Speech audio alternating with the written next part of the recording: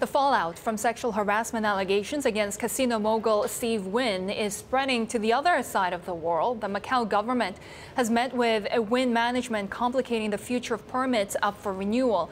The news is sending shares of Wynn Resorts plunging for a second straight trading day. Joining us with more is Brian Egger, Bloomberg Intelligence Senior Gaming and Lodging Analyst. So, Macau's gaming law stipulating that the reputation of the operator and its controlling shareholder is considered in the bidding process for licenses. So this could be huge for Wynn Macau.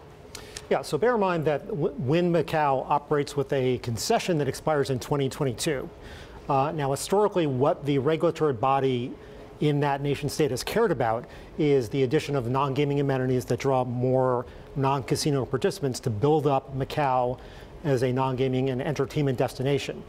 It remains to be seen how they will react to something that is arguably of a more personal nature, but has certainly raised the scrutiny with respect to U.S. regulators in Massachusetts and Nevada. And Macau is such an important part of the Wynn company overall, Yes. but it wasn't just the concession in 2020. They were planning on expanding further in Macau, isn't that right? Is that so in Macau jeopardy right now? Well, they have a flagship property on the peninsula, older part of Macau, and they have the Wynn Cotai property, which opened up in late 2016. So they've actually got two operating properties, and other competitors are also expanding in Cotai. So if you look at Wynn Resorts, the U.S. entity, as a company, they get about 70% of their EBITDA from Macau, only 30% from Vegas. And that's why this is important to both investors in Wynn Resorts as well as Wynn Macau. So how strong is the relationship between Steve Wynn and his casinos? Like, how much of the casinos does Steve Wynn own? So Steve Wynn personally owns 12% of Wynn Resorts. Wynn Resorts, in turn, owns 72% of Wynn Macau.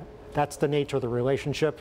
Just as a sidebar here, Elaine Wynn, his ex-wife, owns another 9%. Right, but he doesn't get, does he vote those? She doesn't get to vote those shares, right? The 9%. Right. So he has to vote those.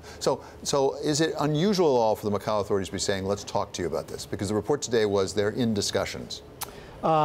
It might be unusual, but it's also somewhat unprecedented. And for that matter, this follows the news on Friday that both the Nevada Gaming Commission and the Massachusetts Gaming Commission are looking at the chain of events to determine next steps. We don't know what those next steps will be. And I know we're talking about Macau, but I'm particularly concerned as a U.S. analyst about the gaming license in Massachusetts and what these further investigations might bring.